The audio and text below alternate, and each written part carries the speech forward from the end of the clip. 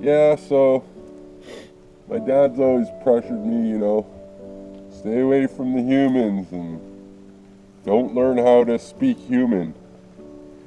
And,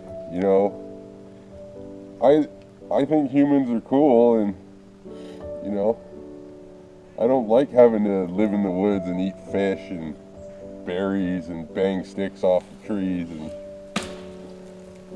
I like watching TV. And sometimes I'll watch the news. Someone's watching the news and I can see through their window.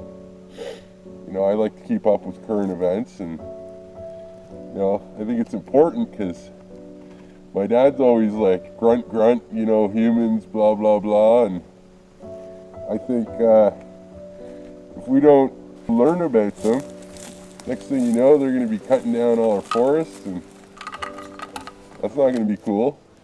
And then I'm going to be like, see, Dad, I told you. But whatever, Besides, I don't plan on living there that much longer. Like, I'm a grown up now, so, I'll probably move on soon and start my own thing somewhere. Maybe I'll find others like me that like beer and music and books and stuff like that. Like, I'd like to even learn how to drive a car. It doesn't look that hard.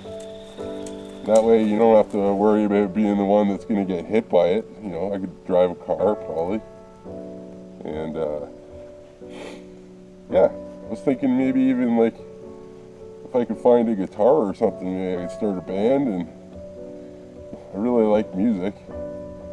And sometimes I see the campers and I'll have to hide, but I don't want to scare them. But I really like the campfire stuff and the music, and I don't know. I feel bad because I just want to, say, hey, what's up? Let's have a beer, But, they have this big thing about us, we're all scary and, but, like, I'm chill. I know my dad's a little old school, and, like, if I was a human, I'd probably be afraid of him, but, like, I'm pretty, like, laid back, I like to party. Yeah. Anyways.